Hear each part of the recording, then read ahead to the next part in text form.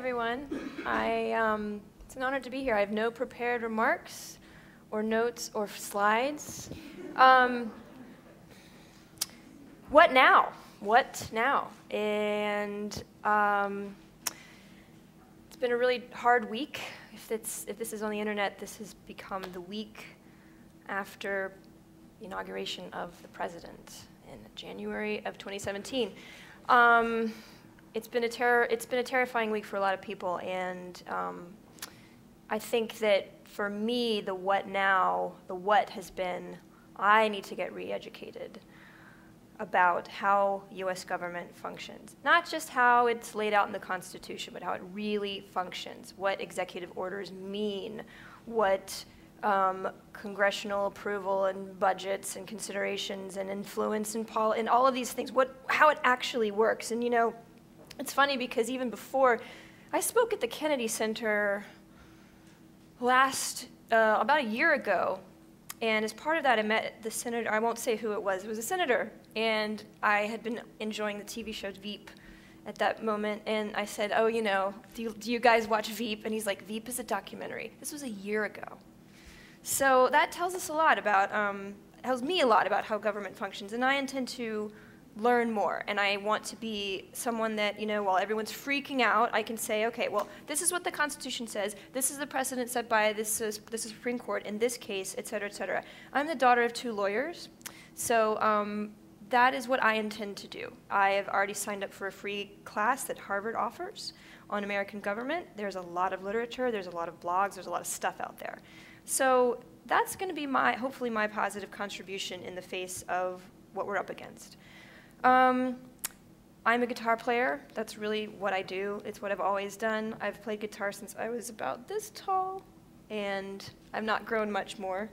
But I was 4 years old when I started playing, and I always loved it. And I think music was, I'll just say this about music, it was the intersection of what I loved and what I was good at. I was good at a lot of things, and I was good at math and science, and I loved literature, and I loved writing, but I really wasn't good at writing.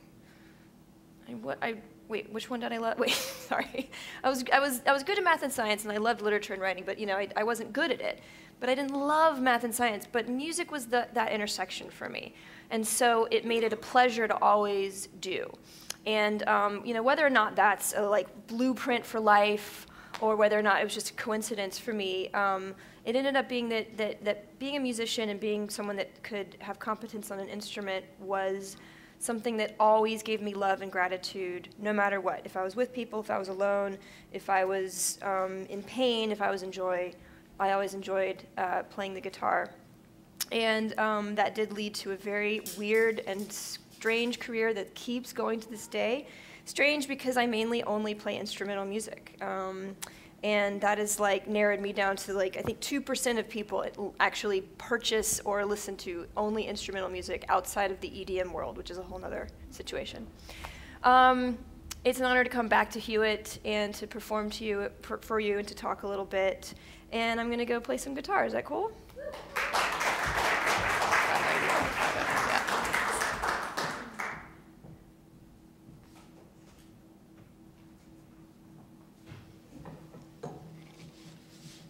So this guitar is a recent tattoo. If you can't see it, it says, "This machine kills fascists." I wrote this song the other night. Here it goes.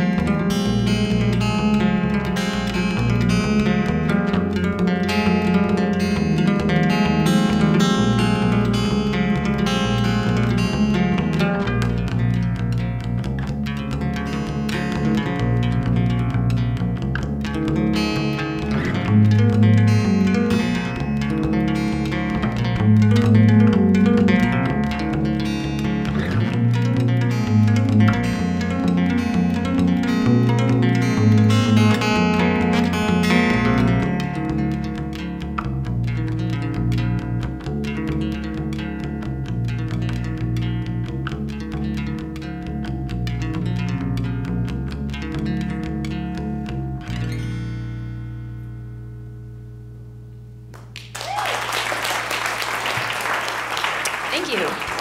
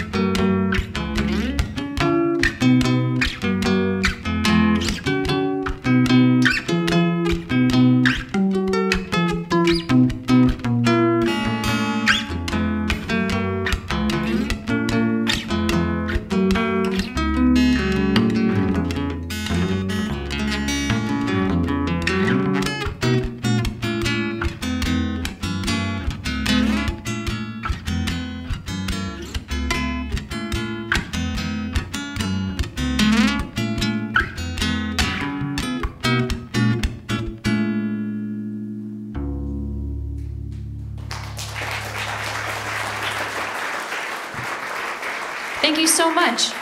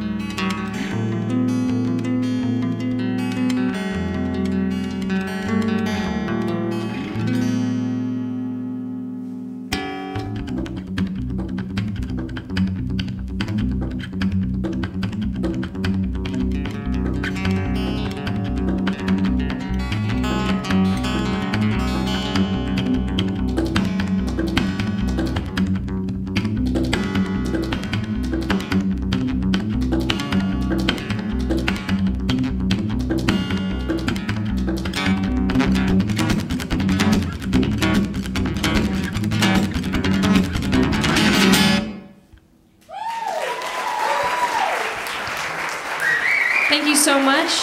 Thank you to TEDxYouth for having me.